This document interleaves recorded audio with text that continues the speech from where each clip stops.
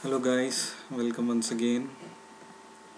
Today I'm going to talk about the JTable and some problem which is faced by some of the viewers in the JTable. So what is the problem? I will show you. First, the problem is when you click your JTable and in the 20-second video, 2 and 2, 20-second video I have shown how to change your text field value when you press down arrow or up arrow. For example, my mouse is here but I'm not clicking the table by my mouse, but I will press down arrow. This I have shown in the 20-second video, and when I press down arrow, for example, just see here what happens. So here is 2 second employee ID, and but it's showing employee info 1, so it's a mistake. Once again, when I press the down arrow, it shows 2, but my focus is on third employee 4 3 5. So my employee info is always trailed by 1, but I want fifth employee because my focus is on fifth. So I will show you how to correct this problem. Once again, I will show you what is the problem. Here is the focus on fifth, and here we can see employee number 4. So it should be employee number 5 because the focus is on 5. So I will show you how to correct it today. So now go to your design JFrame and right click that table and event key and key press event. So in the last video, that is 20-second video, I have shown you that you have to create an event which is key press event, and when you click it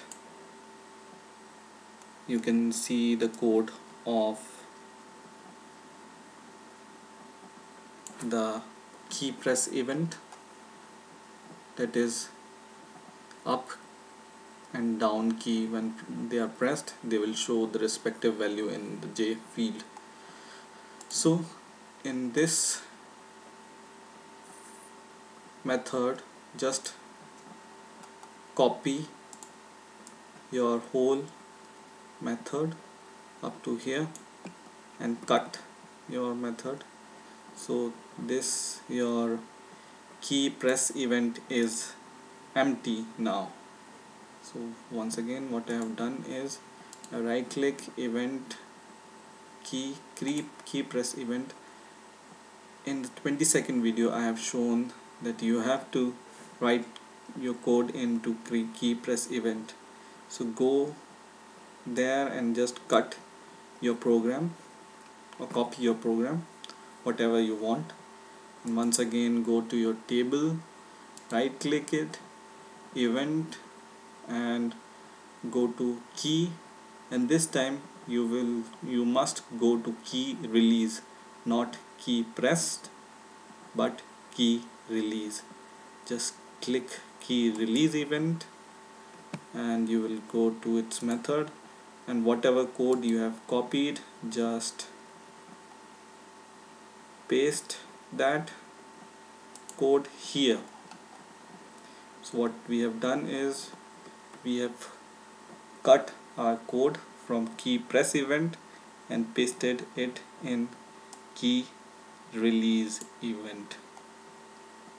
Just that you have to do, and then we try to run the program once again.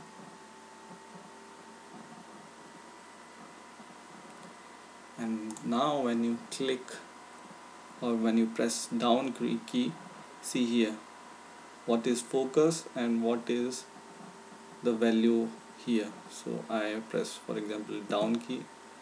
Now it's showing the correct values. The focus is on employee ID 2, and you can see employee ID 2, 3, 3, 4, 4, 5, 5.